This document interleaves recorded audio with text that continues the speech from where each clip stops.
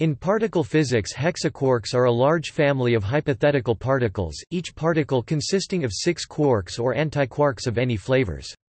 6 constituent quarks in any of several combinations could yield a color charge of 0. For example, a hexaquark might contain either 6 quarks, resembling 2 baryons bound together, a dibaryon, or 3 quarks and 3 antiquarks.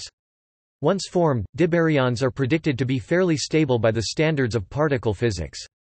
In 1977, Robert Jaffe proposed that a possibly stable H-dibaryon with the quark composition UDSUDS could notionally result from the combination of two UDS hyperons. A number of experiments have been suggested to detect dibaryon decays and interactions. In the 1990s, several candidate dibaryon decays were observed, but they were not confirmed. There is a theory that strange particles such as hyperons and dibaryons could form in the interior of a neutron star, changing its mass-radius ratio in ways that might be detectable. Accordingly, measurements of neutron stars could set constraints on possible dibaryon properties. A large fraction of the neutrons in a neutron star could turn into hyperons and merge into dibaryons during the early part of its collapse into a black hole. These dibaryons would very quickly dissolve into quark-gluon plasma during the collapse, or go into some currently unknown state of matter.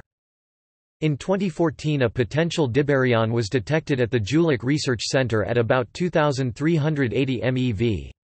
The particle existed for 10⁻23 seconds and was named D*2380.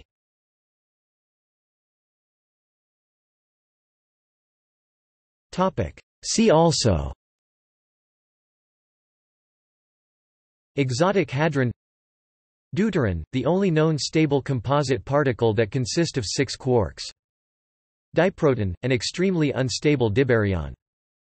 Dineutron, another extremely unstable dibaryon. Pentaquark.